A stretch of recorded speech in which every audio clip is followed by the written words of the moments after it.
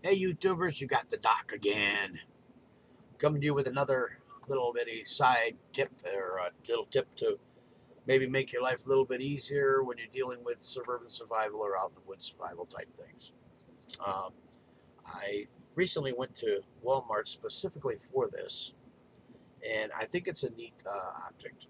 You go into Walmart, you go into the luggage area. They usually have a wall. Uh, excuse me, I'm getting ready for a nap. And on that wall, they sell stuff for foreign countries, weird plugs to plug, adapters to plug it. Well, that's where you'll find this.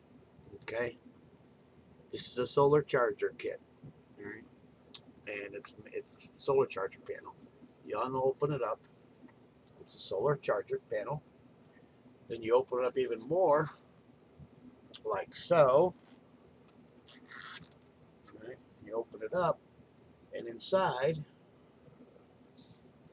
you have a charger cell. You have a cell, and then you have universal plugs, okay, which will fit just almost any cell phone or tablet, or it comes with its own things. So what it does is the solar cells charges up this, okay, and this charges up your cell phone.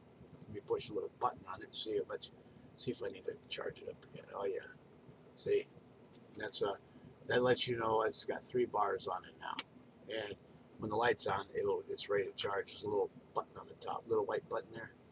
See that? You push it and you push it off. Yeah,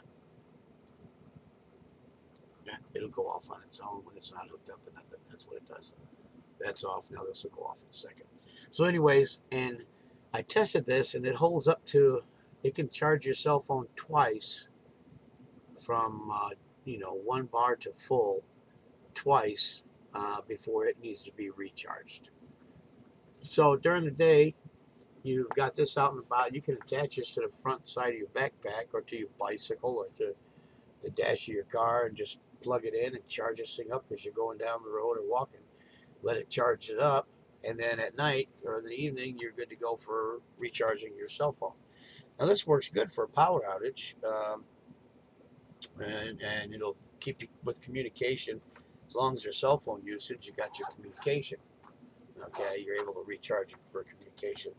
And you know what's fascinating? I thought this was great. I really did. I got it because it's hardly weighs anything, maybe 2 ounces if that. Okay, it's the most of the weight is that dry cell battery that's in here or the charge battery that's in here. And this thing fits. It's thin. Okay, there's a magnet, not Velcro, but a magnet that actually holds this together. All right, and it it only costs like $15. Okay, that's cheap. For me, it is.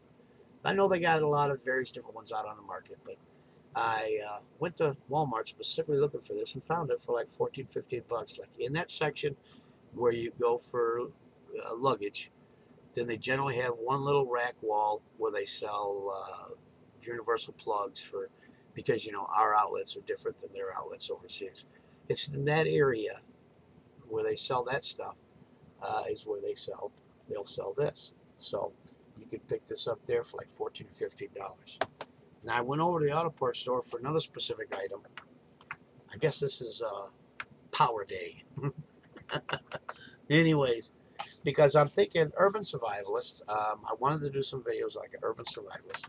So I'm looking at stuff that you would be using to get yourself around and use stuff to what you need for whatever period of time. Okay, if you're trying to get across the cities and then out into the communities, or if you're trying to work your way or whatever, or the power's out for 4 or 5 days. Look what happened on the East Coast last winter. Power was out for a week, 2 weeks at times, and people were without power that long. So if you've never dealt with that, how do you know what it's going to be like for you? So think about that. Good to have something. It won't be cloudy for 40 days in a row, so you're going to get sun eventually. All right. If not, this is what I went for too. Okay. Oh, wait a minute. Hey.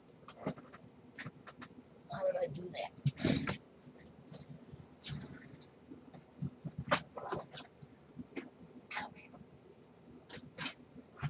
Got it stuck under my chair.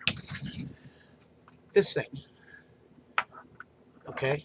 This fits in your cup holder in the car. Alright? It's got a plug to it.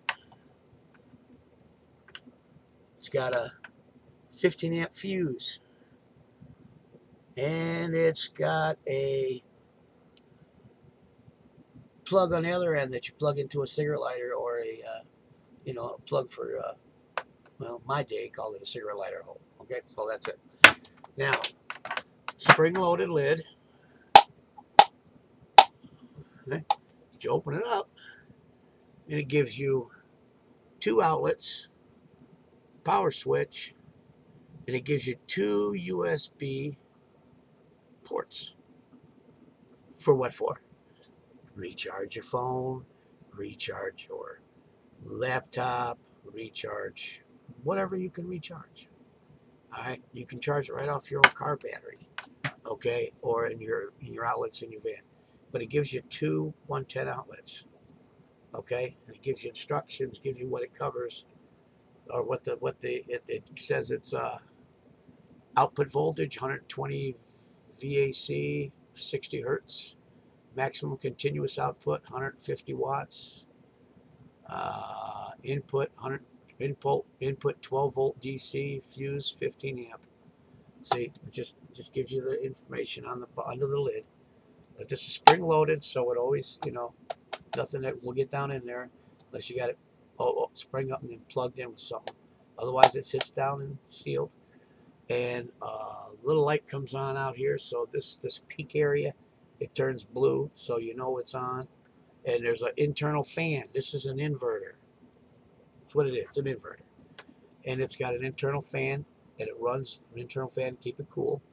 It runs off your car battery, and it's got the 110 outlets. Ta-da, da-da-da-da-da. Got that at the auto parts store. So you could probably get these pretty much anywhere. Okay, and that's just plug it in order to get it running. But it does come fused. So if something shorts in this, it'll pop its fuse. It won't hurt or mess with your vehicle. Cool? Or you can actually use this on like the Harbor Freight inverters or not inverter, charge controllers for solar panels. If they have the cigarette lighter plugs in, you can plug it in. Here you got a small inverter for the car, or a small inverter for the house, or small inverter for whatever. If you're out camping, you can take this, take a Harbor Freight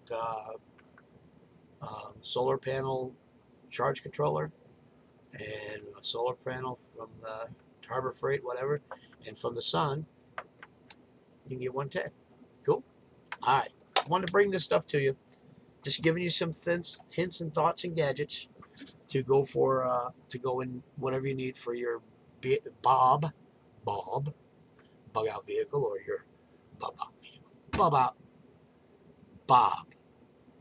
out bag, or your get home bag, or to put permanently in your vehicle, or to put permanently in your home, or to put permanently in your camping gear, or whatever you want to do.